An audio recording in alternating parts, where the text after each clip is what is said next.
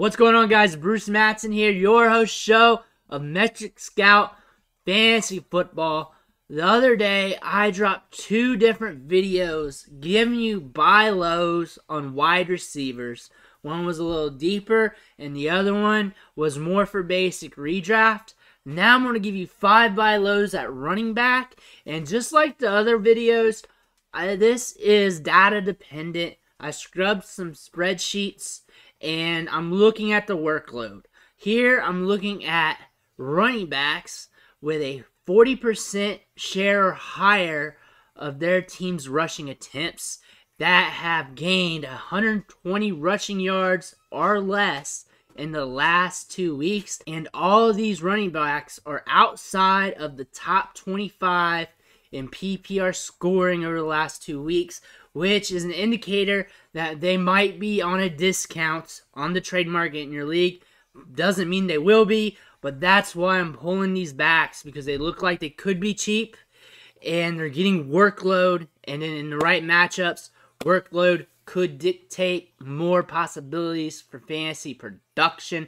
I don't agree with all these. These aren't not my takes. These are from the spreadsheet, and then I'm going to give you my feelings on each one as we go along. That being said, let's dig into these 5 running backs for today's video. And if this is something you're into, before we start, hit that subscribe button. I'm going to have a different one on the running backs probably tomorrow or the next day, scrubbed by different data, and I'm going to try to have 5 different running backs for you guys to buy low on. That way, if these 5 aren't working for you, maybe the next 5 will. And I'll just keep scrubbing it via the workload to see what happens with the spreadsheet. Also, once we get 3 or 4 weeks into the season, the sample sizes will be better. We only have 2 weeks to work off of, so it's harder to get a full sample of players to work on. So some of these might be a little bit fluffy. Let's go on with the first back here, though. Dalvin Cook has not been living up to expectations right now. That's why he's RB28 with 21.4 PPR points right now in 2 weeks. Weird game scripts. Not like things are going too bad, but weird game scripts. That last game where the scoring got out of hand. Right now, though, he has a 32% opportunity share. That is huge. That is good. That is very good, and 10 targets. So he's getting enough usage in the passing game. The workload's there. 3.15 yards after contact per attempt. You can't ask for much better. You can get into the 4s, but that's pretty good. 107 rushing yards, so over 50 yards per game still. Looks like he's a good candidate to rebound. The question is, will his dynasty manager be willing to give him up? Because we're only 2 weeks. We shouldn't be jumping off cliffs yet, but people who are watching these videos are not jumping off the cliffs because I'm telling you not to. But a lot of other managers around the world, all kinds of walks of life, is watching this channel. There are some people that will jump off the cliff, and you might be able to buy low on Dalvin Cook. You might be. Some people will. A lot of people won't. I'm not expecting that to happen, but you won't know unless you kick the tires. Reason why I like him, he's getting touches, he's getting targets, he's looking all right, and the workload, the rushing yardage is kind of there. Moving on to the next guy. He's not the most popular running back right now, but damn it, he's got a sexy picture on this thing, and it's Ezekiel Elliott. I love this picture that I found. If you got the belly hair showing, happy trail to the big forest, and I love the visor game. That visor drip just makes him move up my ranks. But right now, RB48 in PPR. 11.8 fantasy points right now. 25% opportunity share. 4 targets. Passing work's not getting there. Opportunity share's alright. It's dipped compared to previous years. 2.88 yards after contact per attempt. I honestly was expecting it to be a little lower, so that's okay. 105 rushing yards, so we're getting over 50 rushing yards per game. The thing about Dallas, though, is things are dismal. Things are hell right now. The offensive line's trash, not looking good. Pollard's over here stealing work and looking fabulous. He's explosive, and without Dak being there, it's hard to believe in this offense. This week against the Giants, we got a very low game script due to the over-unders being projected from Vegas. I think they're at like a 38 or 39 over-under, which is very low. I need him to to be able to exceed expectations. The bar set a little lower. RB48, I know he can increase upon that. I know that there's potential there. I know he can get more targets out of the backfield. I think the bounce back could be when Dak comes back. That could happen. Am I buying into that? I don't really want to. I don't want to pay much for that.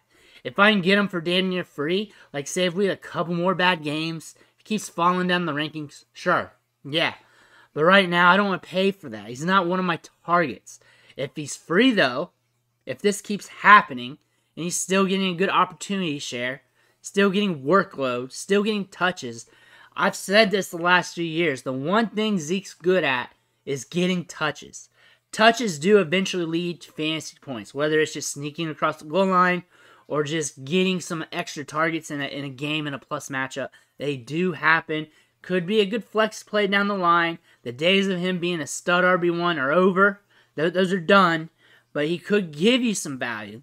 I just don't want to bet on it. I'm not betting on it personally, but at the right price, I will. I'm always for dirt-free stuff. And that could happen here in the next few weeks, so keep your eyes out on Zeke, but I wouldn't pay for him. Next back here is Dameon Pierce, RB44, 15.2 points, 24% opportunity share, so he's in that Zeke range. And really what's killing the opportunity share is week 1 when Rex Burkhead got all those targets out of the backfield. And also they've been spreading around to the wide receivers. 3 targets in 2 games. That's not sexy. I need more work in the passing game. I need more touches out of the backfield. 3.3 yards after contact per attempt is very tempting.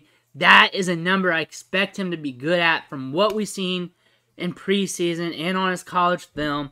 The Texans are scrappy. This team's going to be in a lot of games, and they're going to be in more games than what you think. That's good and bad. That could allow them to be in more game scripts where they're running the ball more, so they're not playing from behind. So they'll be able to use them on those early downs, third downs, maybe get them some check downs, some other downs or whatever. But Dameon Pierce is not a buy low right now, though. Even though the fantasy production is stating that, he's not a buy low right now. Could be later. That could happen. But it's not. He's not a buy low right now because I feel like people are holding tight. And I know that because I've dropped some TikToks on Rex Burkhead a couple weeks ago, and a lot of people are chirping that up with Dameon Pierce. And to let you guys know, each one of these players I'm talking about will end up being a TikTok, and I'll just read off these stats. And then at the end, I'll be like, oh, it's Dalvin Cook, and catfish people at the end. That's what I like to do it here. Dameon Pierce will get his TikTok this week, maybe tomorrow. So be on the lookout for that. Next running back here is Rashad Penny, RB51, 10.2 fantasy points, 23% opportunity share, 3 targets, 4.11 yards after contact per attempt, 75 rush yards. Question mark on the Kenneth Walker because Kenneth Walker could steal some workload. He could siphon that away. Seattle's been funny this year. They've been more productive in the passing game than I would have thought. Faster paced than what I thought. Rashad Penny is one of those players that can turn things on a dime one way or the other. I'm not willing to buy in. I'm not willing to bench 100%. I don't have him high in my rankings if you look at my rankings videos because I'm very scared of Kenneth Walker. Kenneth Walker was getting work in the passing game. 23% opportunity share. Highly factored into week 1. Only 3 targets. I saw that, what he did last year. Of course, we all know that. That's why he was getting drafted in the latter part of the drafts. But if things are getting hairy right now, it's a little bit of a gamble. I'm not paying much to get him, but I'm trying not to get him too. So he just has to come my way very free. I'm not into Rashad Penny right now. It could turn around. He could have some good matchups, but I'm not into it. I kind of like him this week, but not really. I like him more for DFS. Next back here is Melvin Gordon. Currently the RB45, 13.5 PPR fantasy points, a 21.5 opportunity share, not target share. I wish it was a 21% target share, but that's a typo, or I forgot to change things out. 3 targets, 3.45 yards after contact per attempt, 105 rushing yards, even with him sharing with Javonte Williams. Him getting a 21.1% opportunity share, even with Javonte Williams sucking up a shit ton of targets in the passing game and getting workload. The thing about Melvin Gordon is he's cheap. He is damn near free in all formats. And if something happens to Javonte Williams, you know that 21% opportunity share is going to jump. And when it does jump, he's still damn good. 3.45 yards after contact per attempt. We saw what he did last year. We're seeing him do some things on the field right now. That's going to jump, and that's going to make him valuable. If I had Javonte Williams, I would pay a little bit more to get Gordon for this year. We don't like getting handcuffs, but talented backup running backs are fine. Also, if I don't have Javonte Williams, I kind of still want Melvin Gordon on the back end of my roster.